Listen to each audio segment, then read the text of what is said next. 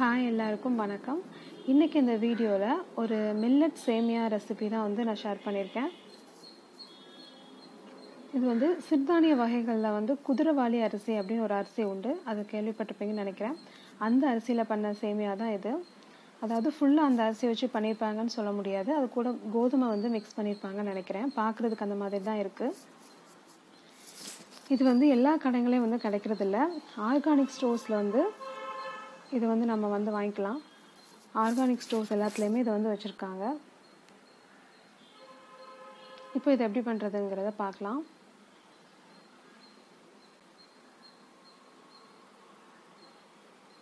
இப்போ நான் அதை கட் பண்ணிவிட்டு ஒரு பவுலில் போட்டுக்கிறேன்.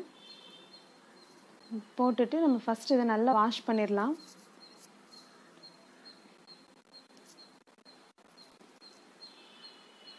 இந்த மாதிரி உதுத்து விட்டுட்டு ஒரு வாட்டி வாஷ் பண்ணி எடுத்துருங்க.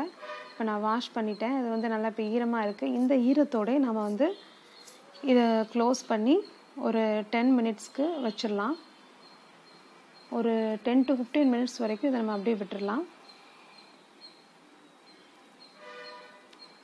இப்போ நான் இதுக்கு தேவையான ஒரு வெங்காயமும் 2 பச்சை மிளகாவும் கட் பண்ணி வச்சுருக்கேன். இப்போ ஒரு 15 மினிட்ஸ் கழிச்சு இதை பார்க்கும்போது இது நல்லா ஊறி நல்லா சாஃப்ட் ஆயிடுச்சு.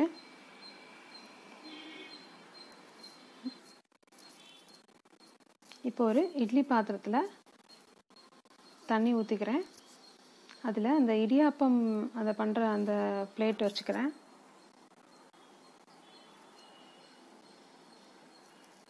இதில் நீங்கள் ஆயில் அப்ளை பண்ணிக்கணும்னாலும் பண்ணிக்கலாம். அப்படி இல்லாட்டியுமே இது ஒட்டாமல் தான் நல்லா வரும். இப்போது இந்த மில்லட் சேமியாவை ஊற வச்ச மில்லட் சேமியாவை அது மேலே ஸ்ப்ரெட் பண்ணி விட்டுடலாம்.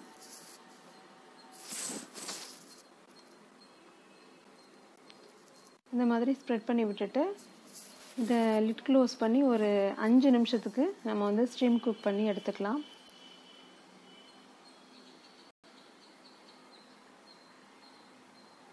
பார்த்தீங்கன்னா 5 நிமிஷம் தான் ஆயிடுச்சு. நல்லாவே குக் ஆயிடுச்சு.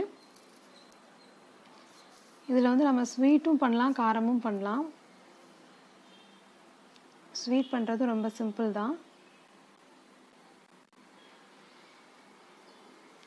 இப்போ பார்த்தீங்கன்னா நல்லா ஒட்டாமல் வந்திருக்கு.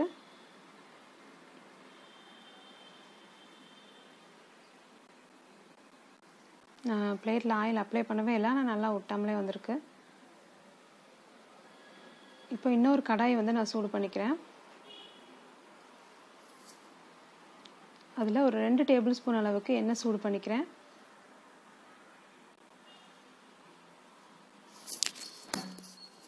எண்ணெய் நல்லா சூடானதும் ஒரு 1/2 டீஸ்பூன் அளவுக்கு கடுகு, கூடவே ஒரு 1/4 டீஸ்பூன் அளவுக்கு பெருங்காயத்தூளும் சேர்த்துக்கலாம்.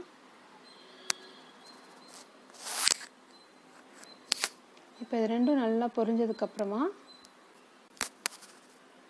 கட் பண்ணி வச்சுருக்கிற பச்சை மிளகாய், அது கூட கருவேப்பிலையும் சேர்த்துக்கிறேன். இப்போ இது லைட்டாக வதக்கி விட்டுடலாம்.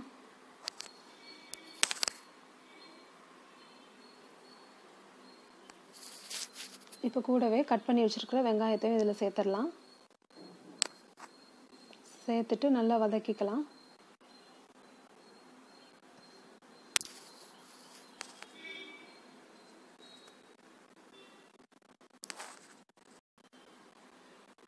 ஓரளவுக்கு நல்லா ப்ரௌன் ஆகிற அளவுக்கு வதக்கிக்கலாம். இதில் கொஞ்சமாக தேவையான அளவு உப்பு சேர்த்துக்கிறேன். சேர்த்து நல்லா வதக்கிக்கலாம்.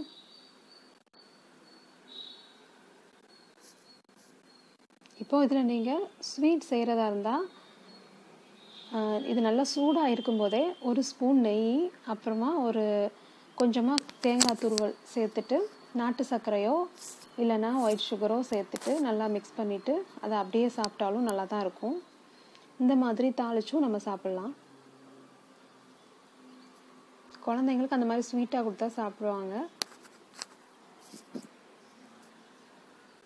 ரொம்ப ரொம்ப குயிக்காக செய்யக்கூடிய ஒரு ரெசிபி. நம்ம டக்குன்னு ஏதாவது பிரேக்ஃபாஸ்ட் இல்லைனா டின்னர் ப்ரிப்பேர் பண்ணோம் அப்படின்னா இது நம்ம இதை ட்ரை பண்ணி பார்க்கலாம்.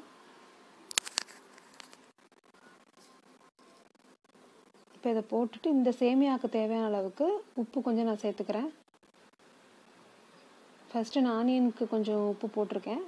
இப்போ நான் அந்த சேமியாவுக்கு தேவையான உப்பு மட்டும் கொஞ்சம் சேர்த்துட்டு நல்லா மிக்ஸ் பண்ணி விட்டுக்கலாம்.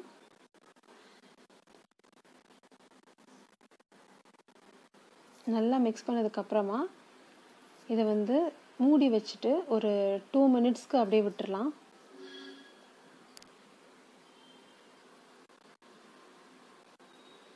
ஒரு 2 நிமிஷம் கழித்து பார்க்கும்போது இது ரெடி ஆயிடுச்சு. இது வந்து சூடாக சாப்பிட்டா தான் நல்லாயிருக்கும், அதனால் சூடாக வந்து சர்வ் பண்ணுங்கள். கண்டிப்பாக ட்ரை பண்ணி பாருங்கள். வீடியோ பிடிச்சிருந்தா சேனல் சப்ஸ்கிரைப் பண்ணி வச்சுக்கோங்க. தேங்க்ஸ் ஃபார் வாட்சிங். தேங்க்யூ.